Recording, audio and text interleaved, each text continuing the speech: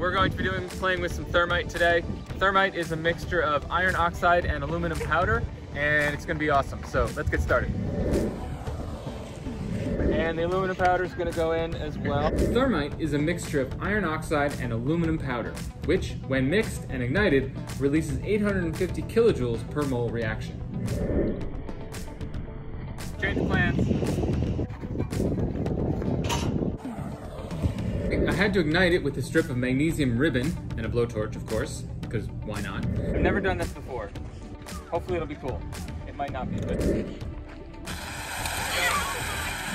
So I also brought out some commercial grade Thermite. Made slightly differently, but it's got slightly larger pieces. Literally, where's the end of this thing? Oh, there we go.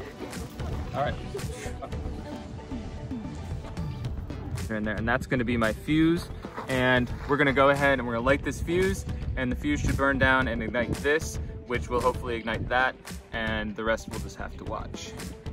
Does that look centered to you guys?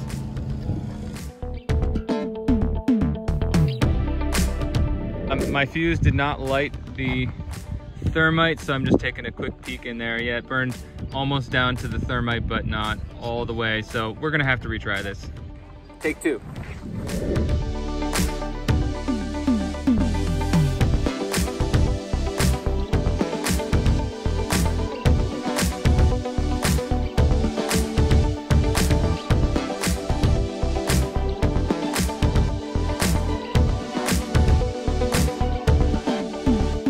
So much heat generated in this reaction that the iron is molten and falls through the whole of the pot to whatever is below.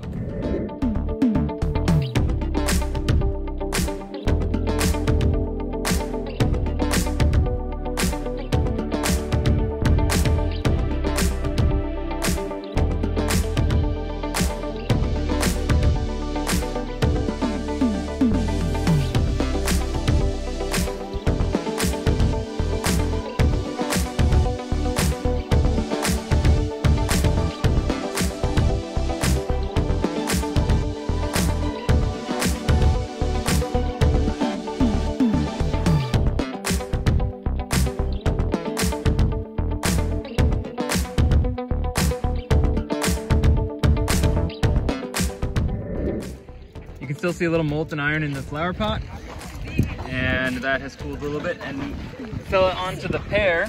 That's fantastic. Let's all enjoy that for a second. You can see these little droplets of iron that have collected in the sand heap. Okay, so definitely we have some pan damage down here with the Thermite, or the molten iron making it through the metal. So we'll have to get a new pan sometime. So the regular Thermite reaction releases molten iron, and it drops out of the flower pots. This time we're gonna try and drop it onto this polyurethane foam and see what happens to that. No! I almost made it in time. I can hold it.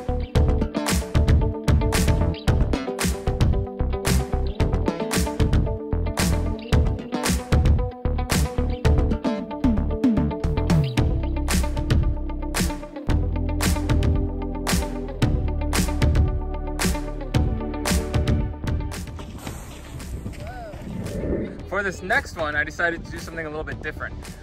Regular Thermite contains iron oxide and aluminum, but we have several jars of copper oxide or cupric oxide in the back room, and I thought, why not swap it out for the iron oxide and see what happens with that.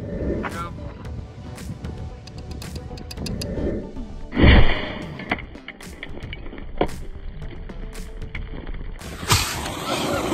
oh God.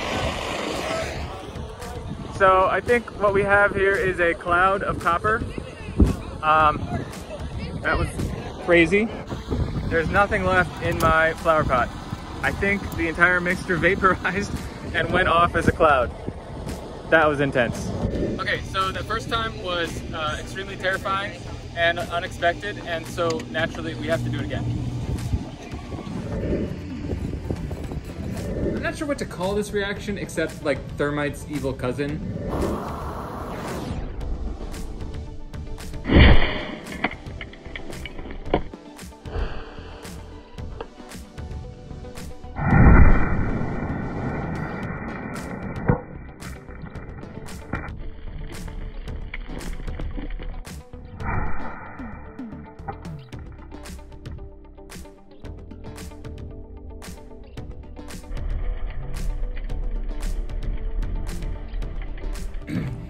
turns out it was a lot more frightening than I thought it was going to be, a lot more energetic.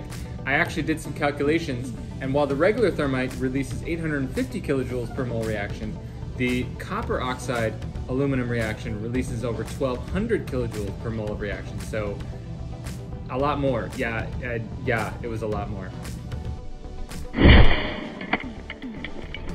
So there you have it. Regular thermite and also thermite's evil cousin, copper thermite.